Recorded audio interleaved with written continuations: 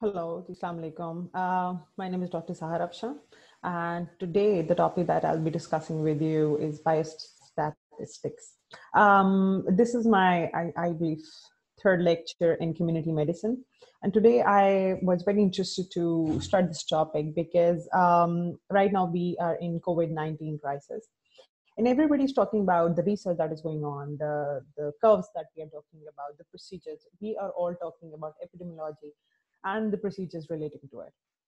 So biostatistics is one of the major concepts, is one of the major subjects that covers epidemiology. And without the sense and knowledge of basic, at least, biostatistics, we cannot understand research, epidemiology, or community medicine fundamentals. Biostatistics is basically a more of a calculation-based subject, but from a fourth-year medical student's point of view, we're going to be talking about the basic fundamentals and definitions. And the next time I'll be talking about biostatics calculations. How do you do it, and the formulas that we use. Okay? So we'll start with biostats. What is bio? Bio means life, and statistics means science of facts and figures. Why is it so important from a medical professional's point of view? It is important because not just today, throughout your life, you're going to be reading and conducting researches, reading articles, journals, and we're going to be coming across a lot of data.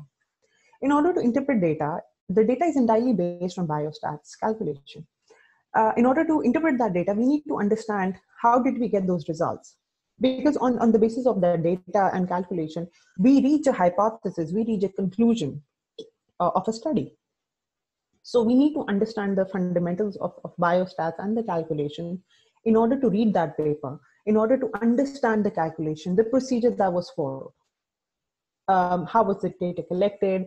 What was the procedure that followed it? What was the calculations that came into play for the result that we got?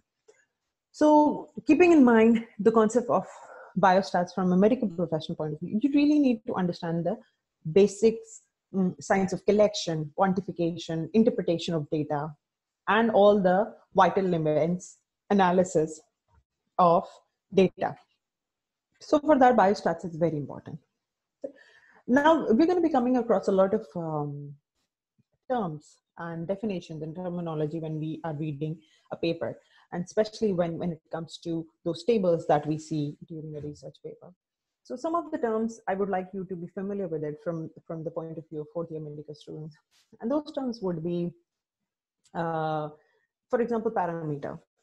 Parameter is a very common term that we use in research and papers and while conducting studies, that it is the mean of a population. What is a population? Population is that group of people, is that number of people that we are studying. For example, 100 male, 100 children, 100 is a rather small number, depending on whatever number, that particular male age between 60 to 70, children age between 5 to 10. So that is the population. Any specific group of people that we are focusing to study, that is called a population in the research paper, all right? Or in the studies that we are conducting, research studies that we are conducting. So population is a very common word you're going to be coming across. So parameter is what? The mean of the population. How do we calculate mean? Normally known as the average of a population. Suppose 10, what is the average of 10 people? So we're going to be having those values and dividing it by 10. There's a basic formula, but formulas we're going to be doing it in the next chapter. So just to know the average of the population, the group of people, the group that we are conducting study over is the parameter. Sample statistics, again, any single characteristic of it. For example, male. For example, a certain age group, children. For example, senior citizens, above 60. Or geographically, we can divide it. African descendants, or Hispanic, Latin, depending on geography, any characteristic on the basis of which we define that population, that sample, is called that sample statics. What is the constant? Any fixed value. When it comes to calculation, we come across a lot of figures. We come across figures that are in decimals, especially in biostats. I got you're going to be coming across 0.1, 0.00000 in calculations. Next time we do the sessions, when we do the session of calculations, you're going to be coming across. So we come across a lot of small fraction of numbers as well. But in terms of constant, any fixed value. By fixed value, we usually mean a whole number, 10 people, or 25-year-old, or blood pressure, BP, that is systolic, 110, by diastolic, 80, any fixed value that we are talking about. That's called the constant value in biostatics. Variables. Now, variable is something very, very important. And you're going to be coming across a lot when you're going to be talking about your professors about if you are interested being medical students conducting a study. So the first thing that the professor will ask you is the population, like what population do you want to conduct study? Now, if we talk about specifically in terms of research paper, because this is what nowadays students are doing, and because of COVID-19, we're coming across this sort of scenario a lot. So we're going to be talking in this context. So first of all, we do the hypothesis. For example, let's do a hypothesis that you being medical students of 4th year, you are conducting a study that is physical activity has an impact on mental health of the students. It's a very interesting topic, and I would like to conduct a study someday in your college as well, in my college, I would say. So it's a very common, but it has a lot of potential for research. So for example, physical activity is one, and our hypothesis is medical students or students aged between 20 to 25. How does physical activity impact their mental health? That is their ability to perform. What is mental health? Their ability to perform in the class in terms of grade, their ability to correlate to the people around them, their ability to have relationships with their friends and family, their ability to understand their emotions. So are they does physical activity has a positive impact on mental health of students age 20 to 25. So this is the hypothesis that we have. So what is the population would be? Now in this scenario, in this hypothesis, what would be the population? Students, 20 to 25. We have a sample population. We have something in mind. When conducting studies, you need to be very specific in your details. What do you want? How old? What time? What place? What type? These are very important. We're going to be talking about it in detail. So for example, this is what I'm saying. So the first thing that the professor, the teacher, once you take your hypothesis to the teacher or the professor that you can, or in the future you're conducting study, he's going to ask you, what variables are you going to use? What do you mean by variables? Variables are those characteristics that you are going to be studying, evaluating, on the basis of which you would get your result. So variables are very important, and they need to be chosen very wisely. And they need to have strong association with your hypothesis. For example, if we are conducting mental health studies, impact on mental health. So what are we going to be considering? What variables are we going to use? We're going to be using the academic performance of the student. That is the GPA is the variable here. Number of friends, that is the variable here. Fatigue would be a variable. Are they active in class activities? Are they lazy? Number of classes attended during the whole year, that is the variable. Anything that is associated to that hypothesis that would define or include the hypothesis is the variable. That what? Now, this is one related to this hypothesis on a general way. Height, age, male, female, even the characteristics. These are all variables. Any pre-existing illness, you're going to be coming across a lot of, if suppose cancer patients, did they have diabetes? Did they have hypertension? How old were they? What race did they belong to? All these are variables. What variables you're going to be using. So variable population are very common that you're going to be seeing in research papers. When you see the tables in the research paper, you're going to be seeing the variables and their calculation. So variable is very important. Now, what is data? Of course, when we are conducting a study, data, especially in community medicine, that is public health, data is the basis of it.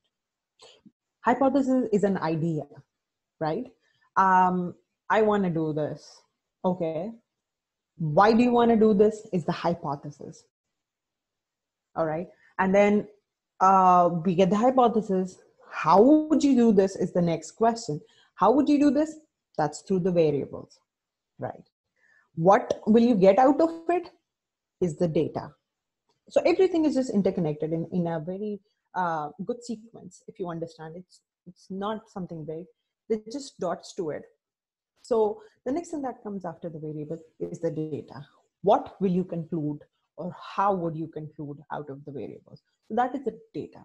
What is the data? Collection of observation in a scientific way, or collection of observations in a pattern, in a certain way.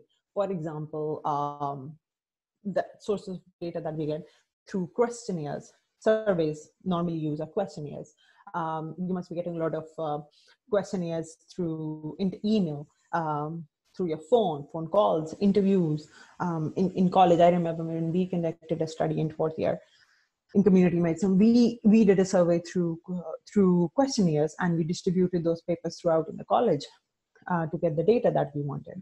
So those are all sources of data. Census specifically used for calculating population. It's because these are types of data and the sources of data. How many people, male, female, age-wise. So that is census, typically related to people. Survey is related to variables, all right? Official records, you can get data from the hospital record. You can get data from registrar offices, depending on your hypothesis, depending on the subject that you are researching. Suppose you're conducting a research study in a hospital, and you want to have, it's something related to neonates, and you want to have a record of let's say, low birth weight babies, and what's the reason behind it. Okay, make it a hypothesis like, is low birth weight related to maternal age? That's a very common issue. What is related to low birth? So for that, you can't just go out and giving out questionnaires to parents. You would need official records, birth records. You would need hospital records. So that is a source of data as well.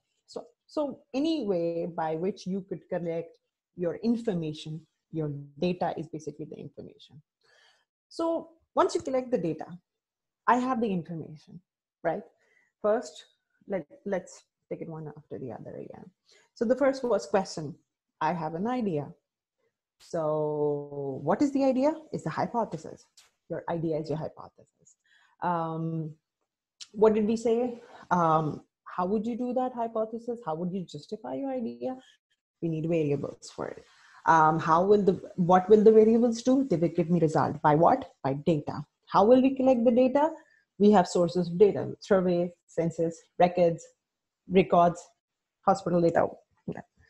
Now data, once we get the stuff, it's like you have the ingredients. Now you need to understand, it's like cooking a dish, right? So you need to understand what ingredients, what are fruits, what are vegetables, how would you cut them, how would you put them together to get the result that you want. So we need to identify what is that data, what type of data do we have. It's basically a stepwise approach to your conclusion, to the end of your hypothesis. So there are two types of data: quantitative and qualitative, right? Quantitative is fixed numbers, right? And qualitative is usually characteristic, something that we cannot really define it. So for qualitative, usually it's numbers, fixed in numbers, anything that has a typical constant number with it. For example, temperature, height, weight, BMI, number of visits, hours of sleep, anything that could be counted in numbers and could be presented in numbers. Quantitative data is a characteristic. For example, here we have texture. Was it soft? Was it rough? Or we can talk about taste, bitter, sweet, anything that defines a characteristic weather. So again, when we talk about data, so we talked about two types of it, qualitative and quantitative. So quantitative, by quantity, that is considered as the numerical data, right? Anything that has numbers, or we could count in numbers or present in numbers, fixed numbers. The next is categorical, that is qualitative.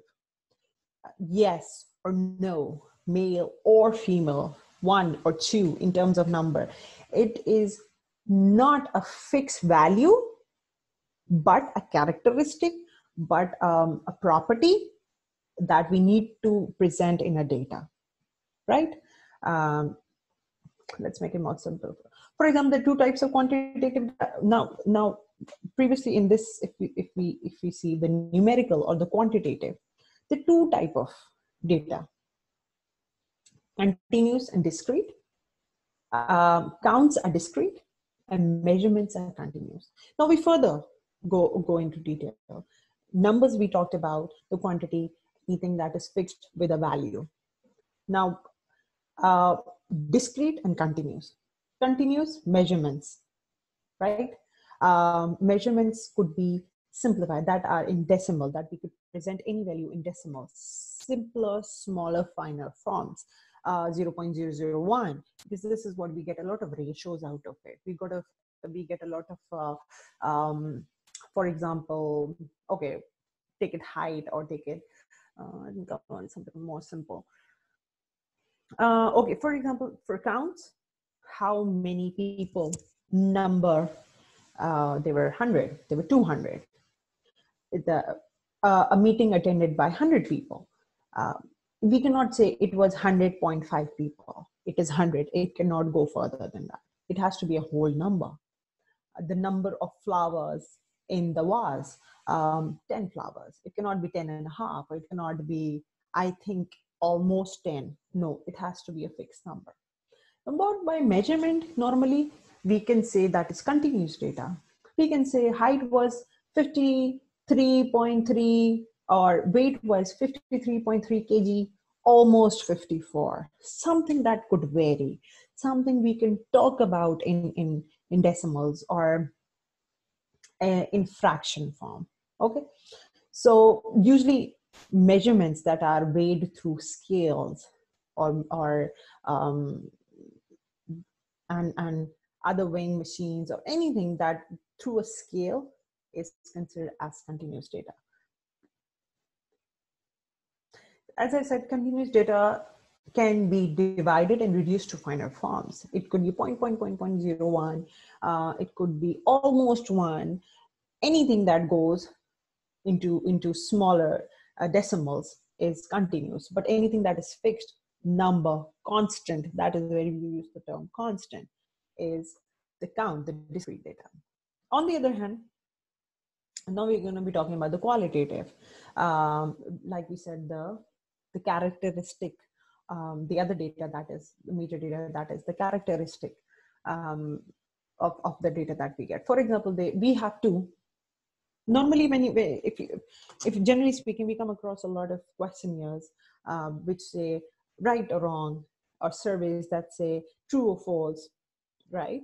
I accept this, I reject this, no or yes, true or false. So that is the binary data. It gives you two options in form of affirmation and deferral, like I do not agree to it. So that is normally the binary data. Again, because it does not have a number, but it has a value. If yes, then it has a value. If no, it has a value in terms of survey and data. Do I agree that students should take part in physical activities? Yes or no? If we talk about the earlier hypothesis. So we'd say yes. Now that yes has a value. It's not that it was a stupid question. No, it's a very relevant question. But that is not a number. It's a quantity. It's a characteristic with a value. So it's a qualitative data. And similarly, we come across another type of data in surveys and questionnaires and interviews during the research year, that is ordinal data. How well did you, for example, how well do you sleep at night?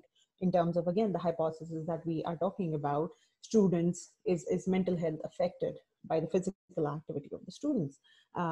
So if there's a question there, do you sleep? How well do you sleep at night? Then we're going to be, I sleep very well. I don't sleep at all. I don't know. So all these are going to be in terms of an order, right? So you can answer accordingly. For example, if you grade on a scale of 1 to 10, how do you think is the performance of your professor? This teacher, how would you grade that teacher? It's going to be a scale between 1 to 10. So anything that gives you a value in terms of a scale, no matter it's small, smaller, or smallest, or tall, medium, small, anything but in an ascending order. Do you get it? Or in a descending order. Anything that is in an order. 1 to 10 is an order. So anything in the form of an ascending order or a descending order, it's called ordinal data. Again, this data does not have any number, but its value is going to add up to the survey or the data that we are collecting. So that was a general talk. Now, in terms from the examination point of view, and in Pakistan, we come across this a lot. What is census? So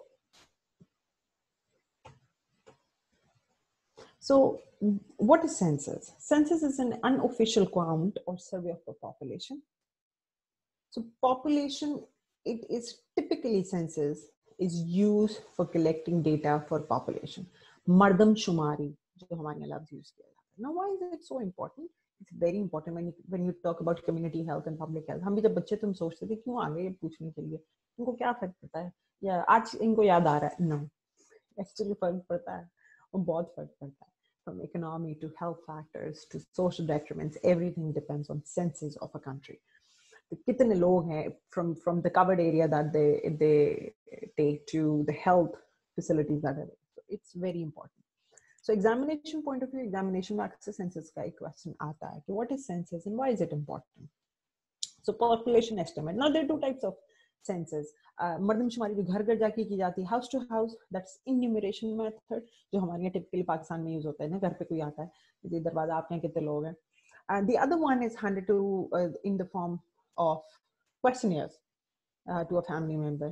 कि जी एक बड़े किसी को घर के बोल दिया जी आपके कितने लोग हैं, ये हमारे यहाँ ये भी use होता है. So we use, there's a third option that I said I didn't underline here. It's combination of two. What in Pakistan is used in combination. घर घर जाके भी काउंट करते हैं जी कितने हैं, बाहर बुला दें लोग कितने हैं. तब किसी घर के एक फर्द से पूछ लिया जाता है कि how many people do you have at your place in order to count the number of people. Again, what is this? This is discrete data. This cannot be in fraction. It is a fixed constant value of a population, but a population of a country. Population of a country. In biostats, every detail is very important because it changes the face of the hypothesis. It changes the entire meaning of your calculation. So census is typically associated with population. So de facto is the person counted at the place found. Suppose it's usually used in Europe that they say that the de facto census is a type of calculation. Somebody's going through work and they just stop them there and they ask, okay, you're one person, what is your name, your details? They count him as one. The other is the one that we use is de jure. That is people in our community, they go from house to house in order to count people according to their place of residence. How many people are there at your house? So that's an important information regarding an examination. You would probably get a question on it or two. So now we'll go back to what we were doing. We collected the data. Great. Now we know what is quantitative, what is qualitative. We know what we are trying to find out through the hypothesis, what we're looking for, the variables, everything. We've got a certain set of information here. Now the idea is when it comes to presenting, how would you present it on a piece of paper? You know it, I know it, but we need to present it. We need to tell the world that, okay, we have a set of information and we have a certain calculations here. So we need to tell them. Now the person normally reading or understand, so the set of data is usually presented in an understandable figure. And that is the requirement of biostatics. Biostatics is presented in two ways. One is through figures and the other is through tables of calculation. So through tables, biostat one is collected through the data information, and it is presented through tables. So what we have here, tables, charts, or diagrams. So normally the ones that we see in our practice, and especially from students' point of view, what are we going to do here is we are going to be presenting our information in the form of tables. What is a table? Table with rows and columns. A set of information presented with rows and columns, horizontal lines and vertical lines. That is called rows and columns. Simple, basic maths. Frequency distribution is set of data in groups. Suppose a set of information in groups. Population, male with diabetes, that is one group. Female with diabetes in another group. So that is female with diabetes, two information, set of data in one group. Males with diabetes is another set of data in the other group. And these two would be called frequency distributions. So we frequently distributed our data and presented it through tables. Here I have an example of age is another factor. How to determine the groups. Now, how would you determine the groups? The number of groups, right? Because when we are presenting our information, our data by tables, we need to form groups, right? So how would you how many groups, like rows and columns, would you find? How would you make that? So normally, starting from 5 for smaller data and goes to 20 or above to bigger data. Right. It's 12. It's 1 a.m. here. It's kind of late. Anyway, so group intervals is equals to how to calculate range. So what we would do is calculate range first. That is the minimum value and the maximum. Suppose here I would give an example. Normally, how to determine the groups that we determine is a bunch of kids with different age groups. We have 10 kids, age 10, 11, 12, 13, 14, 15. And somebody tells you, how do you present it in a form of data? This could be a very interesting question. So how would you present that? 10 children, different age groups. How would you present them in the data? Right? There has to be you can't just put them anywhere, right? There has to be a way to determine that. So first of all, we would calculate the range. Suppose there's a kid who is 12 years old, and there's a kid, the maximum in the middle from 5 to 12. So what we would do is minus 12 from 5. So we get a range, right? We get a range of 7. I guess 7, right? Yeah, 7. So now how would we divide group intervals? Range 7 divided by desired number. Suppose we want 5 groups. If we are saying it's a small group. So 7 divided by 5. That would be 1 point something. So we can just go for 2 groups in order to make it whole. That is each group 2 kids, right? So we would make that if even numbers. So that is an interesting formula, a very simple one. You might be getting a question on it from examination point of view, that if you have a set of data, how would you define it in groups? So that, remember this how to calculate. We need to calculate range, maximum value to the minimum value, and then divided by the desired number of groups. Normally 5 that we use because it's easier to understand, and depending on whatever the bigger data we have accordingly. Now, in terms of okay, we'll start with this first. In terms of figures, one is numbers, the set of data in numbers, tick, tick, tick, tick, 7.5, 2.3, whatever, age or whatever. That is the other biostatistics way of presenting data is definitely through figures, and that is charts. Nowadays that we are reading, the other day I was reading COVID, the curve that we talked about. What is that curve? It's a chart, right? It's a presentation of data. It has an x-axis and a y-axis that defines pretty much what you're looking for. So that is a set of data so that is in the form of figures. So bar chart is the simplest way of presenting data, especially from fourth year medical point of view. You are going to be coming across bar charts a lot, and you should have the knowledge. I think at fourth year level, bar chart knowledge is a must. So what is bar chart? It's the simplest way of presenting data in forms of lines, and the length of the lines and the length of those vertical blocks, they determine the quantity of the data, right? So what are bar charts? Data by length of simple bars. It can be vertical and horizontal as well. Some of the data we have it longitudinally, right? And some we have it vertically. So it can be vertical or horizontal. What determines its value? The length. The longer it has a bigger value. The smaller it has a smaller value. And what does it determine? One type of data, because it has only 2 axes with one simple bar chart. Age versus height that we normally see in pediatrics practice. For every age, there's a set of height. So that is one type of data that we are calculating. That is height according to age. What is multiple bar? Here's an example of multiple bar. A group of bars presenting a set of data. 4 children, different heights, different ages at a certain time. There's a third factor involved in it. Did you hear time or another? So that is why we viewed first bars. Component bars. Component are single bar, but divided into different quantities. It's a single bar, but with, for example, here we have science, law. So again, the length of the bar determines the value, but it's 3 information in one vertical, 1 bar. And vertical bar, okay.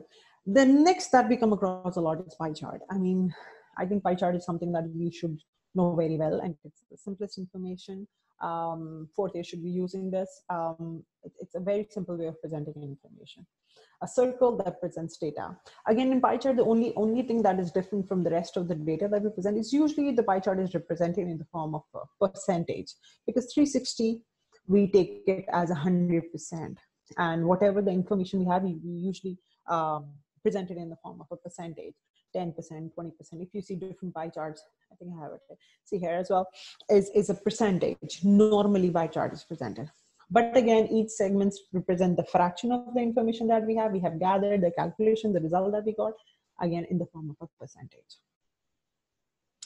There are other data as well, bar charts, scatter data, curves and all, but that are not very relevant from fourth year point of view. We can go in detail if somebody requests me, and I would be happy to provide that information. But these are some of the very basic information of biostat.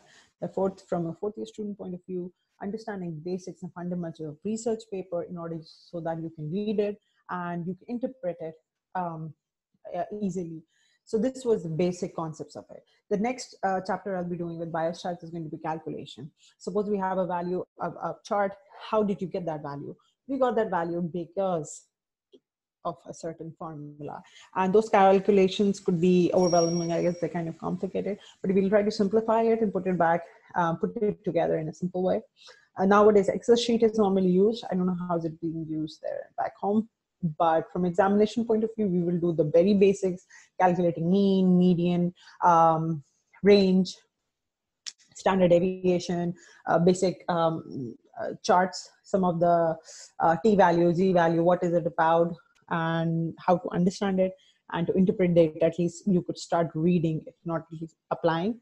You should understand when you are reading research papers, okay, I got this by this, and everything should make sense to you.